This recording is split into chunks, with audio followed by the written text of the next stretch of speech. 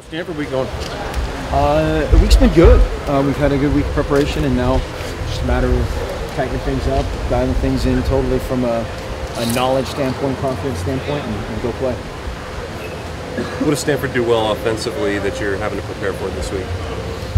They do everything well, and they certainly have the capability of doing everything well. They're talented at every position. They've got a ton of depth at receiver.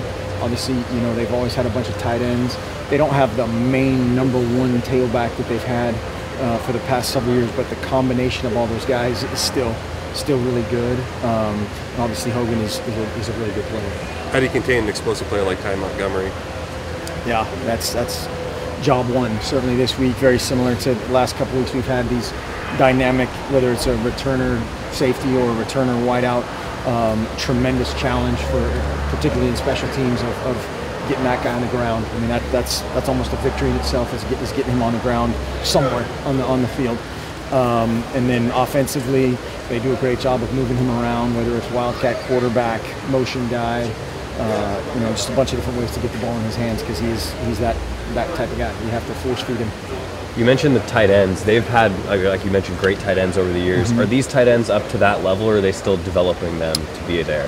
I think they're playing really well, and they put them in very similar positions. They're just different guys. They're the next guy, whether it's like akin to, we have Royce and they have their next guy, their next guy that they've plugged in at tight end, that's just younger and hasn't made as many plays, but they're still potent in the run game and the passing game.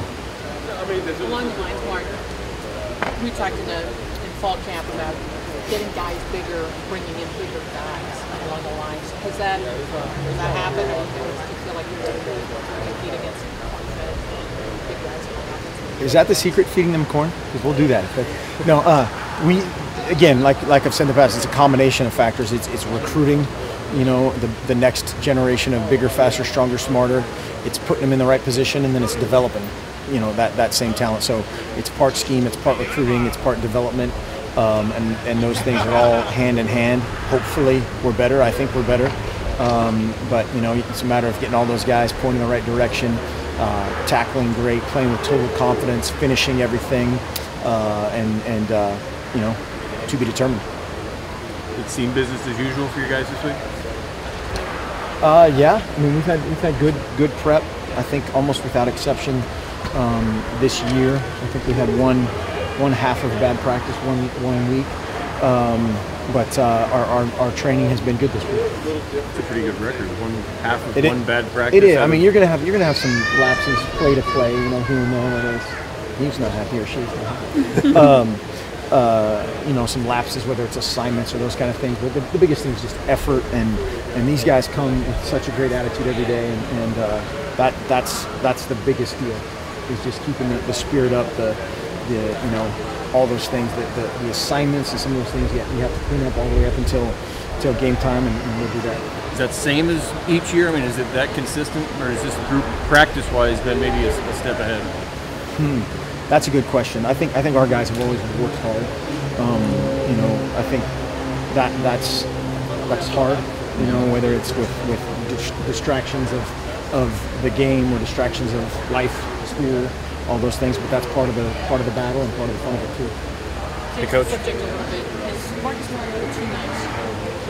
Is he too nice a guy? Is he too nice? Today's Marcus' birthday, probably. Is he too nice to what? To play well in the NFL. There was some speculation in social media yesterday. No. Somebody was really looking to find something wrong. That's searching. The critique was, he's too nice. No, Marcus is. I think that whole thing is overblown now too. Of he's this, shy guy.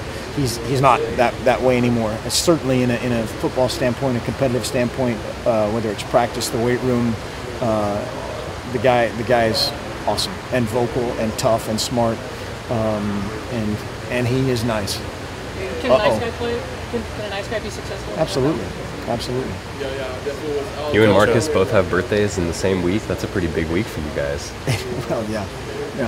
I don't look a day over 61. Did you serenade him today? Was there something you did at practice? We actually had 3 birthdays today. How about that? It was Kenny Bassett, Juwan Williams, and Marcus. So there was no singing though. They just gave him a hard time. Yeah. Maybe later. Hey, Coach, Stanford held you guys scoreless through the first 3 quarters last year. What do you guys have to do differently this Saturday to jumpstart the offense?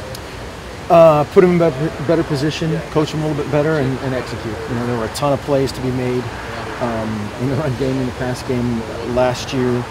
Same can be said for that 2 years ago.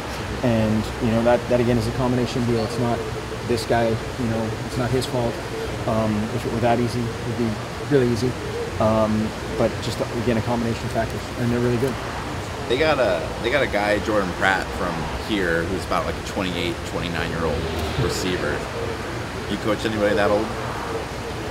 Yes. I remember my first job, I had a 37 or 39. Yeah, 30. It was a 37-year-old or 39-year-old, and he didn't last long. Tried hard, but it was a little wear and tear. No, that's always interesting. You know, those guys that are whether they're minor league baseball players or military guys or mission guys or whatever the combination of factors are. There's been a few of them, not many. Yeah. Is Marcus the type of guy you have to really worry about going out hard on his 21st birthday? There was some banter about that back and forth. Yeah. He and Hronis, I think, I don't know, maybe split the saltine cracker or something. All right. Yeah. Monty said yesterday that being the hairstylist that he is, that if he could have his way with any coach's hair, he would get after Scott Frost. What would you like to see Amani cut into his hair or do to his hair? Wow. Yeah, something maybe a combination of you have to extend it in some area, maybe like a mullet. He seems like a mullet guy, right? And maybe spell Nebraska wrong or something into his hair. Yeah, I have no idea. He said he wouldn't want to get after you. He felt like if he did, he'd be more of a favor. That's probably true. Yeah. Are you guys motivated by the fact that the playoff committee left you guys out? No. We need to focus on us and worry about our deal. That's it. You know, we're playing an excellent team this week, and there's a bunch more teams on the horizon that are really good, and this week matters, period. Stanford's already dropped 3 this year. I mean, what's different about them this year from last year? I don't know if there's that much different about them. You know, the games that they've lost are against really good teams, and they were very competitive in all those games. You know, it's tough.